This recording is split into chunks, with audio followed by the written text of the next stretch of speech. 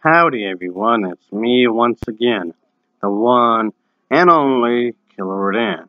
And today, I'm still continuing my Disney movie marathon by doing a Disney related video.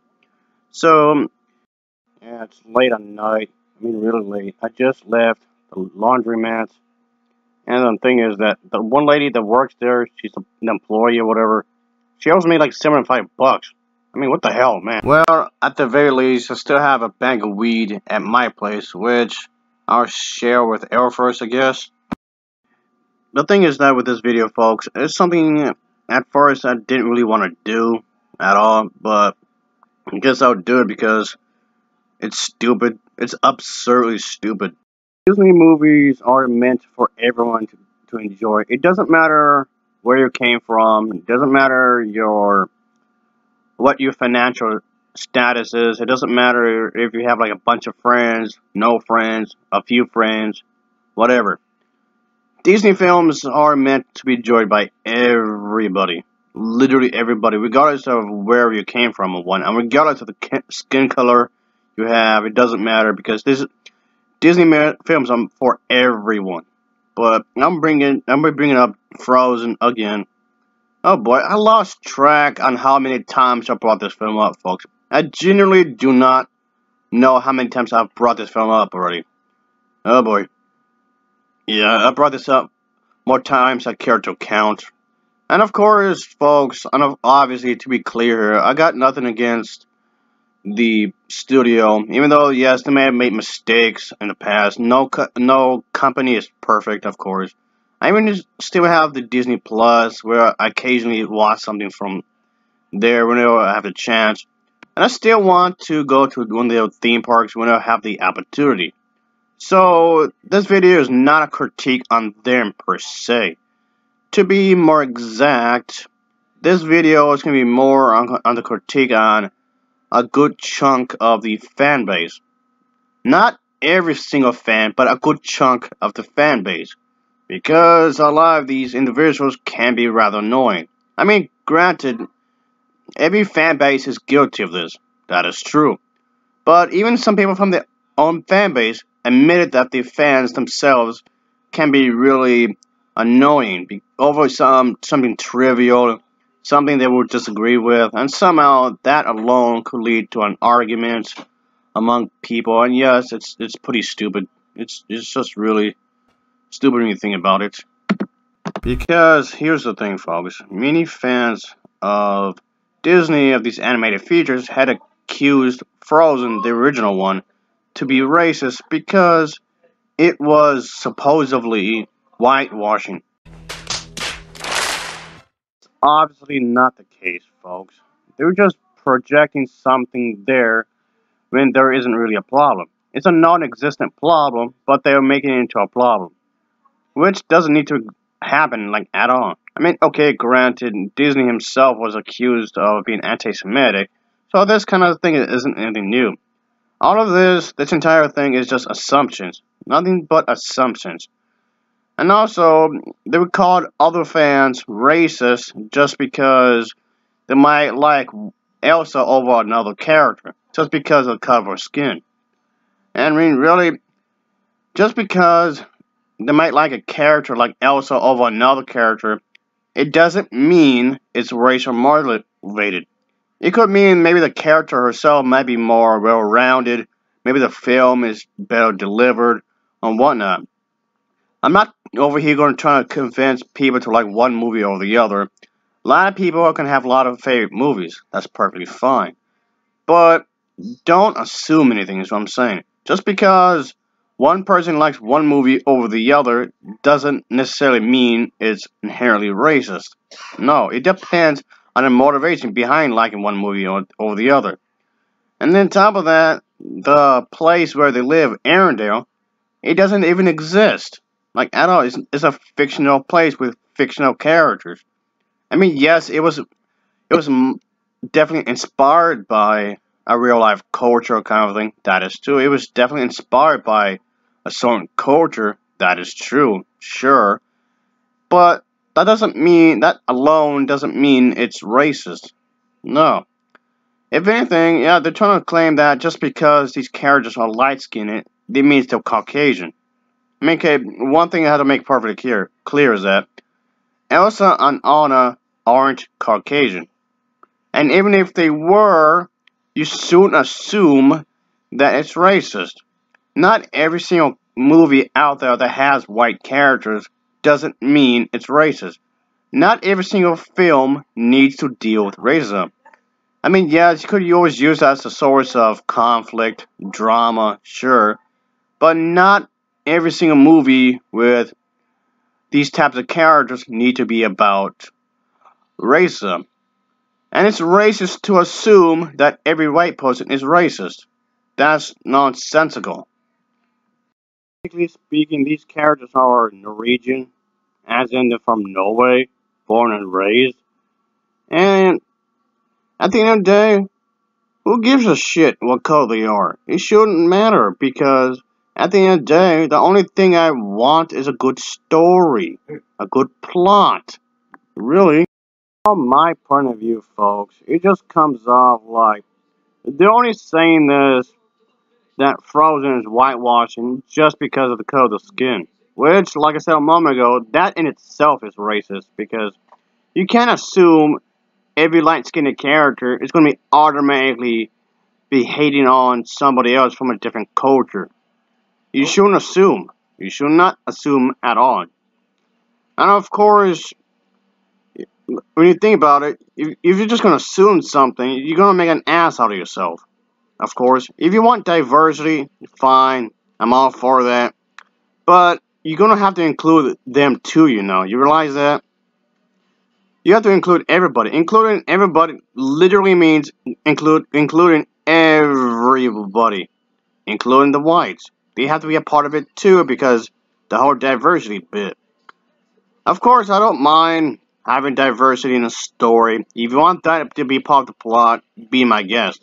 If you come up with an interesting story where it will come across various characters with maybe having this big grand adventure where like a number of characters will actually team up with each other or do something against the villains or whatever, sure, be my guest. That would be a great message, having characters from various backgrounds teaming up to fight the bigger threat. That would be lovely, really. But nobody would have said anything if all these characters were Japanese. Yeah, if they were all from Japan or taking place in Japan, I bet you that nobody would have said anything, like at all. That's guaranteed. Not nobody would have complained, like ever. So yeah, it doesn't make any sense. No, I don't really need to say this, but I'm gonna just point out so to be clear, I'm not making any excuses for the actual racist white people. Yes, that unfortunately is a part of reality, but you can't assume that all of them are like that. No, no, that's you shouldn't assume that. Don't make an ass out of yourself. But also look at what the Japanese Imperial Army wanted to do. They were pretty much an empire. They basically had wanted, they were planning to take over all of Asia. And you mean to tell me that during that period of time, none of the Japanese were racist? Not all of them, of course, but I'm pretty sure that there were a good number of them who were racist. And yes, there was a period of time where they didn't like, well, okay, some of them anyway, didn't like the Chinese. Oh yes, speaking of which, let's just say that there was a pretty gruesome incident that did occur, folks, between the Japanese and the Chinese. Obviously, I'm not going to blame every Japanese for what had occurred, obviously. They're not responsible for every bad thing that their country and people had done, of course, so throwing that out the way. But this massacre had occurred over a period of 6 weeks, starting on December 13th of 1937. So, yeah. This was definitely a gruesome time, at least for the Chinese anyway. The day that the Japanese had captured this area during this period of time, the soldiers of the Imperial Japanese Army had murdered, disarmed, and whatnot just anybody of the Japanese citizens. And let's just say they murdered quite a bit of people, and I do mean a lot. All in the name of their own nation and whatnot, trying to basically send off a certain message, of course. So, yeah, but the thing is that what makes this even more gruesome is that since most of the Japanese military records on the killing were actually kept secret or destroyed sometime after, the thing is that after the surrender of Japan in 1945, any person that wanted to have some sort of, do like a history lesson on this specific event, they have some inaccurate information, so it became right out difficult to actually do any sort of history lesson on that. And since the country was trying to keep this event hidden, but a lot of people of this are fully aware of what occurred. So, if you're willing to not blame, not every single Japanese is like this, which you shouldn't, of course. Not all of them are like this. But okay, you can give the Japanese nation the benefit of the doubt, but nobody can do the same thing in return for the Caucasian people. That doesn't make any sense. German individual is Nazi. Yes, there were a lot of Nazis who were Germans. That's true, but that doesn't necessarily mean every single one of them is like this. You shouldn't judge the entire basket just because there's some few bad eggs inside of it. However that phrase goes, you know what I'm talking about. So, yeah. I mean, of course, there was even quite a bit of German people who were displeased with this kind of a thing, of course. But I'm just trying to use this as an example. You shouldn't judge the entire group just because of a few bad seeds. Though in that group, of course. Kind of a thing because he already wanted only a specific group of people to be part of his team, so to speak. Because he viewed this group of people to be superior than many others, of course. So if anything, is a political control that he had for the German people and no one else. And he was going to be under Alfred Hitler's ruling, of course. And yeah, that unfortunately is a thing. Only he viewed his political perspective to be the only absolute. Yes, this is unfortunately a part of history. Sure, it will always be a part of history, and you can always learn from other people's mistakes so you won't, you know, do them yourself. So, this is a pretty dark subject matter that I'm bringing up, folks. So, when you think about it, this just comes. People who made Frozen, the first one, have, of course, had to do a lot of research, which you have to because it's a film. So, case in point, the clothing alone, the clothing alone should give away of where this movie takes place. So, when you think about it, if you're wondering where a film is supposed to take place, just look at the outfits. The wardrobe should be a clear indication of the time period. And this is supposed to take place in a certain period in Norway. Just look at the outfits. You can look it up yourself if you want. Here's some of the traditional uniforms worn by women and men and whatnot that they would wear. You can obviously tell it looks awfully similar to what Anna had been wearing through the entire film. This alone gives it away of what is supposed to take place in, what country and what specific time period of that very country. So, of course, it's going to be different compared to nowadays. Obviously, every country around the world is going to be different in the modern day age compared to its past. So, you do have to take that in mind because, things do change. Things do change the way of making sort of practices, sort of policies of the government or whatnot. And that's the thing. Of course, there's still some individuals who want to cling on to the past, whether because it's family gatherings, religious reasons, so on and so forth. But point being, like I said a moment ago, when it comes to making a movie, you do have to do some research anyway because you do have to gather some material to make the script. And the script for Frozen was rewritten so many times. They lost count on how many times they have rewritten the script. So, well, I guess you can see why, because the movie was stuck in limbo for nearly 100 years. 75 years to be exact. Walt Disney himself had wanted to do this film himself, but never could. I've actually discussed this in a separate video for anyone that wants to know. But anyway, point being is that you do have to do some sort of research for this kind of a movies, or any kind of a movie really. Regardless of genre, regardless what type of a movie, you do have to do some research so you can have more of an accurate storyline with characters. And like I was saying before, at the end of the day, I just want I just want a good story, really. If the characters are gonna be from one race or multiple races, multiple countries, or just simply take place in one area, at the end of the day, all I really care about is the story, plot, theme, and how it's executed. So storytelling is important. One of my favorite comic book series is Sandman, and that right there has a great overall plot. It's one of the best comics out there, and it was written by one of my personal favorite authors, this guy right here, folks. And he knows how to strategize a story. The best way to tell a good story is through the eyes of people and whatnot. While there's nothing really wrong with having like a complex moral lesson on social commentary and whatnot, but stories are about people going through experience of life, and you can do that right here too. What I'm looking for is the intent. What's the intention of the film?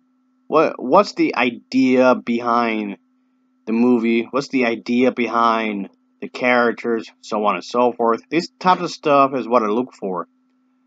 And does it fit in the overall narrative? What's the idea here? What's the concept? Yeah, I have to think about the premise itself down to its very core, and does it succeed in what I was trying to do? Of course, I'm also talking about the fact that does it execute its theme well, its ideas?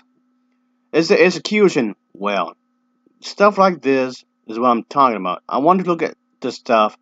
Of course, what is the intent behind this concept, these ideas? What are they going for exactly? You know, this type of stuff I would just want to think about while I'm watching the movie.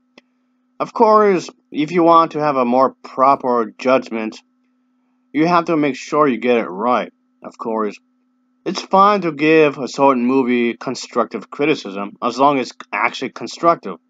You cannot just bash a movie and call it constructive, but you have to have an actual point to the to the criticism that you give to the movie. So yeah, just trying to point that out, folks. You think that'd be some of the most obvious thing, but no. It's for some odd reason they don't bring up some critiques if you have for the film. It just seems really odd to me. The, the Spanish Empire, which became one of the largest empires in human history, and let's just say they definitely conquered a lot of territory. One of which was, of course, Mexico, Cuba, and even the Philippines, just to name a few. And of course, they want to go all over the place and try to conquer as much land as they want to, mostly because of the fact, hey, God told me to, therefore I should listen. Which, in reality, just comes off like it's just an excuse to mistreat people, which they did. They definitely discriminated against those who were non-Spanish speaking, Spanish as in Spaniard to be more specific, and yeah, and definitely pushed the whole thing with religion onto other people because they believe the only way you're gonna live your life if you're a religious person, which of course is nonsensical because considering the fact you can be an atheist and be a good person. But it's also how the Philippines had their religion, specifically the Catholic religion, to be more precise here, to be in the culture. If you're wondering where that came from, there you go. And of course, the Philippines had it pretty hard. Well, so did a lot of other people, of course. But what I'm talking about is that they were definitely taken over twice. Once by the Spanish Empire, and again by the Japanese Empire at the time, of course. Both times they were basically saved by the Americans. Funny how a lot of people don't want to bring that up. Just blame white people for every little thing. Okay, that's not fair at all. But trying to say that they're trying to use religion as a way to just trying to act like an authority figure, so to speak. Also, okay, this comes out as no surprise really, but the homosexuals, yeah, the LGBT community, not that they had a community back in the day, but point being, they were actually discriminated against by the Spanish Empire because, you guessed it, oh, God said so. It's between a man and a woman, yada yada yada. All the cliche dialogue. It was between Animus Eve, not Animus Steve, yada yada yada. All the cliche arguments that you heard before. Basically, what's going on with that?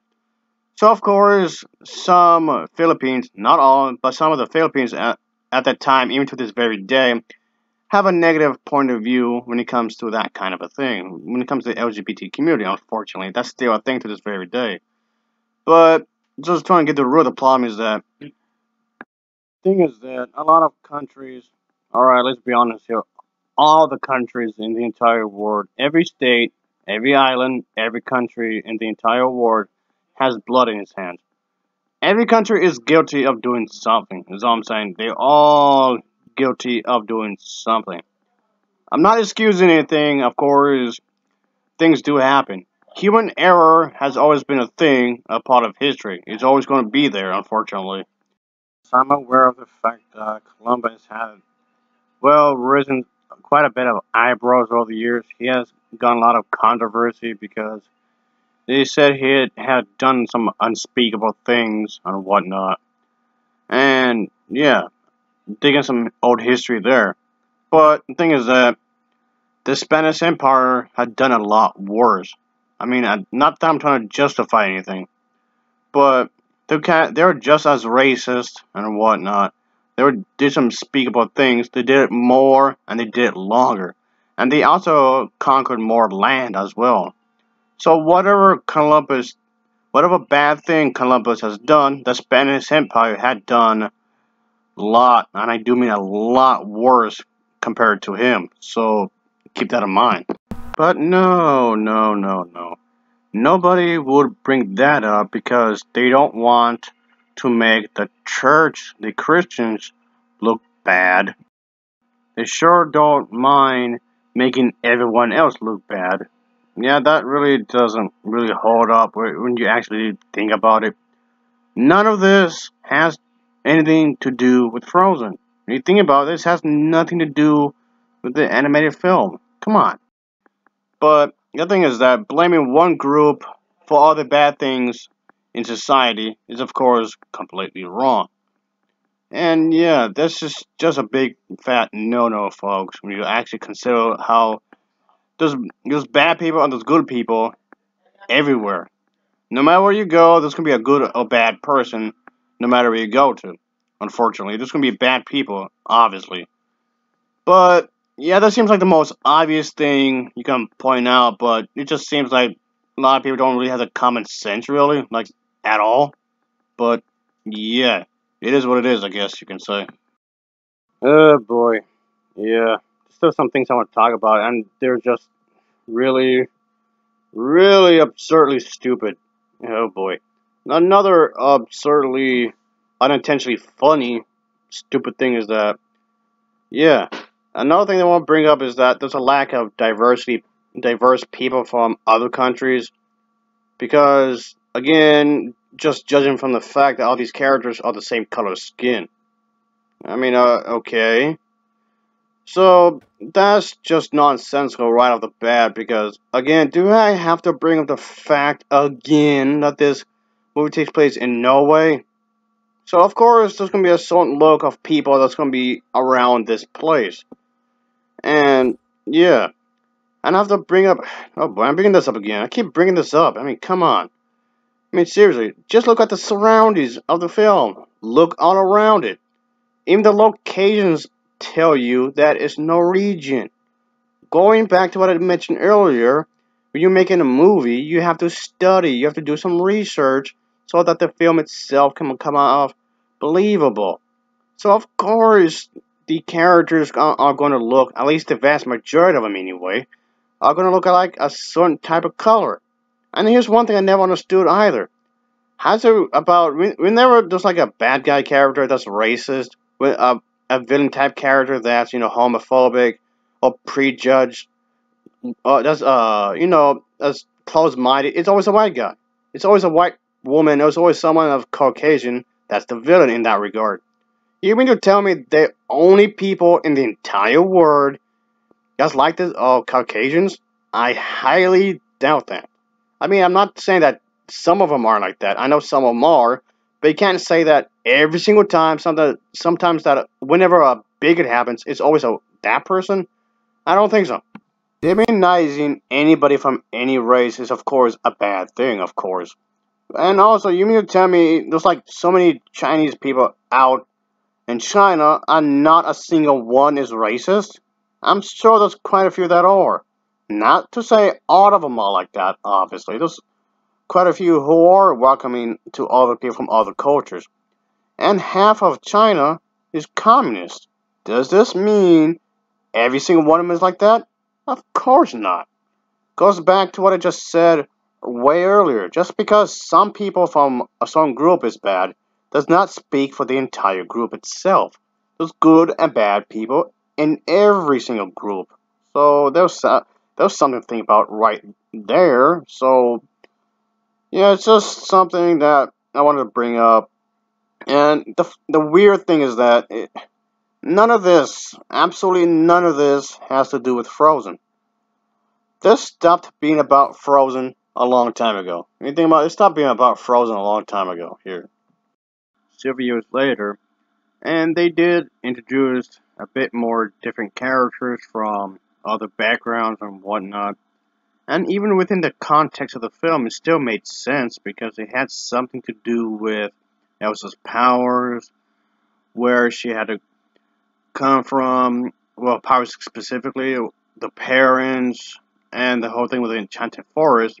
Like that is fine because having diversity just for its own sake just feels like it feels it's phoned in. You have to have it there for the story purposes, and not be there just because. Of course, it still goes into the fact that the culture and one of Norway had some was placed as inspiration, I guess you can say. But bottom line is that one thing you can definitely learn is that storytelling is something that everyone can get by. Stories help to convey information towards anybody, anywhere, and anytime. A well-told story can definitely be something as well done as well. Of course, if you can get a good story across, it wouldn't really matter where they came from. I mean, sure, you want diversity. Sure, make sure you're gonna come up with a good story where it combines everybody's talents in some sort of way. I guess. Game that I brought up multiple times before is, of course, Dragon Age Inquisition, which was also accused of whitewashing, which was never the case. But I'm bringing it up because, yeah, a part of that is why I bring it up, but also because that game does have characters from various backgrounds with their unique skills and powers or spells or whatever you want to call it, fighting abilities and whatnot. And everybody's from different various backgrounds, villages, or what have you.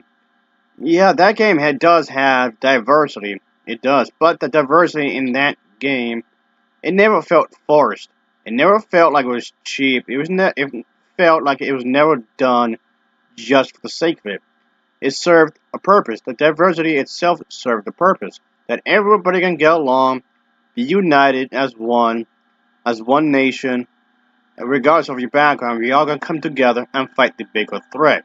So that's a pretty good message you can give off to the audiences. So, like I always said, story is always important. A good plot is always important. Great characters are always important, of course. Alright, folks. Alright, this video has been going on for quite some time already. And I do appreciate anybody's watching this, of course. But this is definitely something I've been meaning to do for quite a while. and I just want to bring it up because it's just getting on my nerves. And I guess referring to a thing I said like early on in the video, people trying to guilt trip you into liking a different character just because you like Elsa or Anna more than a different character than from another movie. Somehow that makes you racist. That doesn't make any sense. Liking those two characters more than some other character, you should not be guilt tripped into liking it. Guilt tripping somebody is a bad way to save somebody. If you're trying to convey a point of view, then do that. Don't use manipulation. Don't try to play no mind games to trick the other person from one way to another. So, liking Elsa or liking Anna more than another character in itself isn't racist. My point is, it depends how the story is delivered. It depends on how the character is delivered. Look at the intention. That's another thing I brought up before. What's the intent here? What's the context? What's the plot? Who are the characters? Are they delivered in a proper manner? Are they well written? This kind of stuff you do have to think about. I mean, yes, I'm not saying that there aren't any racist Disney fans. There's some bigots in every fan base, unfortunately. There's some homophobic Disney fans. There's some racist Disney fans. That still isn't enough to say that the company of Disney is racist. That's not enough to say that the company is homophobic. Those bigots in every fan base, unfortunately.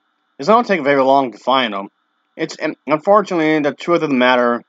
The sad reality is that there's bigots in every fan base, even in Star Wars, unfortunately.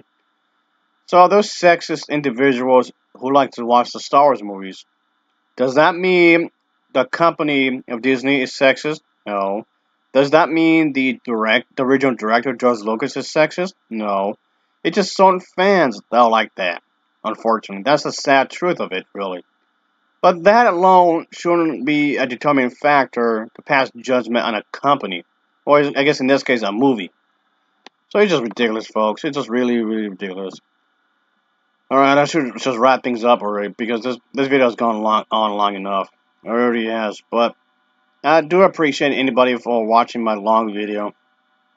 And I guess, yeah, it just came, I know in some ways it kind of came off like a history lesson. Any of the other things I just brought up earlier about some kinds, I could have easily spent the entire video talk about any of those things. But I just want to bring you some idea of what I'm talking about, because, like I said, this was not about Frozen, really. Even though they say it's about Frozen, but at the end of the day, it really isn't. If anything, it reveals how they are. If anything, this tells you how they are deep down. In some ways, just like a little confession, so to speak. So, you get down to it, they're projecting, they're adding stuff that's not even there, like, at all. It's ridiculous. It's really, really ridiculous how some fans would do this, of course. And even if you want to say that they could have done a few certain things better with Frozen 1 and 2, you could say that for practically in every movie. There's some flaws even with the better movies. It's really, really rare to see a movie that's nearly perfect or could be considered perfect. Like a film that be considered a masterpiece or a film that's nearly a masterpiece. That's really, really, really rare to see those kinds of movies. But yeah, it's just ridiculous. You can make the best movie, but then again, the thing is that you can make the best movie in the world. You can make one of the greatest films of all time, but still have somebody complain about it. I still have someone, just whine about it, about just nitpicking every little aspect of the story, the characters, the themes, the way it was shot, the way it was filmed, the music, the dialogue, you name it. Just nitpick every little thing. Oh boy, and that has happened before, even with the popular movies. Again, like Star Wars, for example. Alright, folks. Alright, I'm just yammering on at this point. Yada yada, blah blah blah blah. This has been one lengthy video. So, yeah, thanks anybody, whoever you are. Thank you for having a look, and I hope I didn't piss off too many people. I tend to have a habit of that.